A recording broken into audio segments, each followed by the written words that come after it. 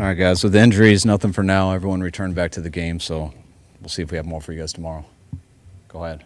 On that second interception, were Jennings and Ayuk supposed to be that close together? Yes. Yeah. What's the idea of that, having them only 2 or 3 yards apart on the hash? Like No, just when you threw it, the timing of it, but it's just a clear route and an in-breaking route called dagger. It's very normal. Did it. We ran 3 times in the game. Was that for the first interception? Kyle obviously was a big one down at the 10-yard line. Just how was that play designed to go, and what happened wrong? There's just supposed to be a handoff to him, and we missed the handoff.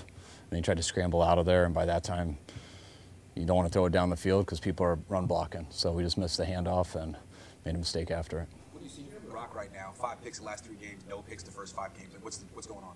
I made some bad picks there at the end. Thought he was one of the reasons we were in the game today. Some of those throws he made out there were unbelievable. The mistake in the red zone, missing the handoff was the biggest part. And then once you do that, you can't throw it, or you're going to get the penalty. But on worse that he got the pick. He was aggressive, thought the mic was going to pass on that second pick, and the mic fell off right with Juwan. So just got to see it. I think he was okay. He didn't have any effects from the concussion. No, he wouldn't have been allowed to play. I mean, right. Yeah. I know he wouldn't have been allowed to play, but he felt like he was as sharp as usual. I mean, he had those turnovers, but I mean, the guy made some really good plays in the game, and when it came down to there at the end, and we're getting a little bit one-dimensional. You know, especially that pick when we were backed up there inside the red zone, or the negative red zone was the worst one. Well, you and Steve last week talked about, kind of marrying coverage to the rush. Did you think there were still some problems there in this? What did you see defensively? I'll see more when I get to watch the whole thing in unison, but I thought, the first drive I thought was kind of, the most how the whole day went a little bit. I thought our coverage was really good on that 3rd and long. On the first drive, it looked like we had about 3 different opportunities to sack them. Took a number of hitches. We had a bunch of guys there, which means the coverage and the rush was good. And then he got out of there and somehow moved the chains with his legs. So I thought our tackling was extremely sloppy today, especially in the first half. I thought we tackled better in the second half. But yeah, there was too much space. What was your message to the team that you're going into a bye week with? I'll talk to him more tomorrow. But my message was we got to take that. I mean, we didn't play well. That team beat us straight up. We talked about tackling better, talked about having less penalties. And I think we only had 5, but in comparison to them, I think it was 1. And we had some ones in some crucial situations that gave first downs. But my bottom line to them was, we got to get better in every aspect. And the things that disappointed me today were some of the fundamentals of just throwing and catching, tackling, and some of those penalties that cost us. Brock had some rushing yards from scrambles that he made plays on. But as far as your consistent running game, I know ideally you like to get 40 runs if you can. Some of that's game circumstance, but last few games it's been rough getting it going. What do you think's playing into that? Yeah, we haven't been able to create as much space in the run game. I got away from it a little bit there in the second half. And also you got to I think we ended up 3 of 8 on 3rd down, which you got to do better on 3rd down to be able to get that going. I thought we had a couple chances for creases, and the guys didn't make a tackle and just missed those. We had a couple good runs, especially the first one of the 3rd quarter. We had a holding call, one on the first one of the game that got us into 2nd and 1, and then the next 2 runs don't move the chains for us to go 3 and out on the opening play of a 8.5-yard run. So got to get some better looks, got to run better, block better, and just do better as a team.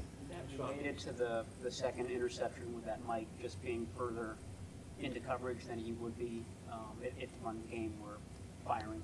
No, we were in empty, so they know we're throwing when we're in empty. It was just quarters, and Mike's usually there in quarters. He thought he overran it, and he didn't. You touched on some of the issues over the last 3 weeks. Are there certain things, specific areas that are of major concern to you going into this bye? I think I've kind of said all of them. There's not one thing I'm going to pinpoint. I think we need to run the ball better. We need to score more points. And we need to slow guys down better, whether it's with pass rush, whether it's doing better on 1st and 2nd down. I want to say they had, I'm not going to say this exactly right, but when you get 20 first downs, I think 17 of them are on 1st or 2nd, something like that. So we got to get in some more longer 3rd downs, and when we do, we got to get them off the field with a sack if they hold on the ball that long and not let them break that pocket. Does any of this add urgency to the trade deadline? Is that something that No, none of this changes anything with the trade deadline, how we played today or how we played these last 3 weeks. When you sit and you watch tape, when you're out there on the field, and I know how these last 2 weeks especially have felt, but I do believe we have the answers in our building. I believe we have good players. I believe we have good coaches. It's up to me to get them to do better. I thought we started out pretty good, but there's some things that we haven't been able to hide here these last few weeks, and that's why we got to continue to push them in every aspect, because some people do go on these losing streaks and they don't have those answers, and you're just living in hope. I truly believe we do have the answers. I believe we got them on our team. I believe we got them with our staff, and we got to sit here and wait about 14 days to deal with this feeling that we have, which nobody wants. But I think we need to. I think our guys need to be pissed off a little bit. I think we need to come back with a little better focus, because it hasn't been enough, and we haven't been getting it done. Speaking of your staff, I mean, what's your level of support or confidence in Steve Wilkes right now? This isn't on any one coach or any one side of the ball. We haven't scored over 20 points here in 3 weeks too. So I think our defense needs to do better. I think our offense needs to do better. I think our team needs to do better. And when I say our team, I mean every single player in there, and I mean every single coach. Was blitzing today, was that part of a kind of consensus, or was that Steve just saying it wasn't the right time to blitz today? It's going to be a little bit different each week. I think it looks like we did less today, and if we're going to, whether we blitz or whether we don't blitz, and what do we do throughout the game, we've got to be sound football. You got to make the plays. You can't give that much space, and you got to get to that quarterback. When you don't get to that quarterback, you got to make tackles, and we didn't do any of that stuff today. So it's not just because of a call here and there or a style. It was a little bit of everything. When you talk about how you need to have a little bit better focus, do you feel that, especially after the first 5 weeks, there's been a bit of a lack? No, I don't mean that. I mean, I say focus because winning football games is about who does right longer for 3.5 hours. And I think in our first 5 games, we didn't always do right longer. We just made a bunch of plays and were able to get up on people and win by a couple scores. And I think when that happens, those little mistakes aren't as crucial. And it hasn't been the case these last 3 weeks. We haven't been able to overcome some little mistakes, whether it's a turnover, whether it's a penalty, whether it's a drop, whether it's a missed tackle. And that's kind of what I mean. You can't just focus in a game for 3.5 hours and pick that up. That's how you focus throughout the week, just to make every single play like it's the biggest play in the game. And we've gotten away with a number of stuff on our win streak, and we haven't in these last 3 weeks.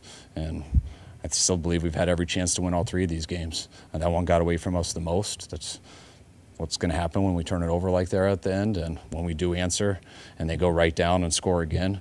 That was our opportunity to get back in the game, and we missed that. So it's not one guy. It's a whole team, but everyone has their part in it.